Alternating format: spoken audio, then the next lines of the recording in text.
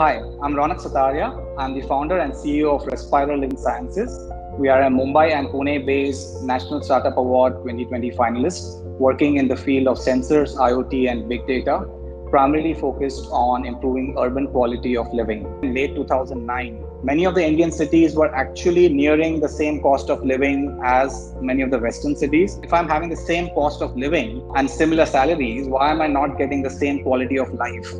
And that drove me to evaluate some of these parameters, and air kind of stood out. From the wealthiest neighborhood to the most poorest neighborhood, the same technology should be accessible, leading to the same kind of data and same kind of understanding. We started building some of these low-cost air quality monitors, and initially it got picked up by a data journalism group.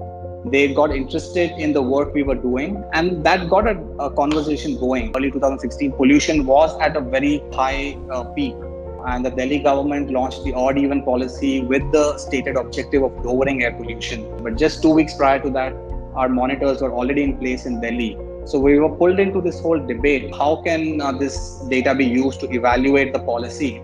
And there were some striking findings. People really want to know about their immediate surroundings. Going back to the drawing board, saying that, okay, we know how to build this, but do we know how to build it accurately and precisely?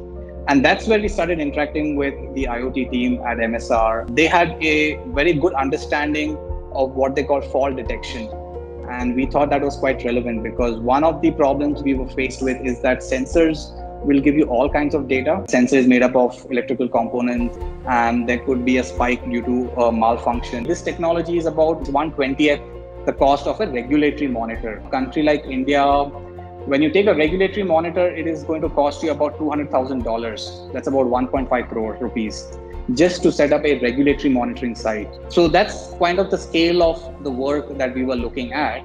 And we realized that the regulatory monitors, while they meet certain certification and standards, they come at a massive price tag, which most cities or towns in India are not going to be able to afford.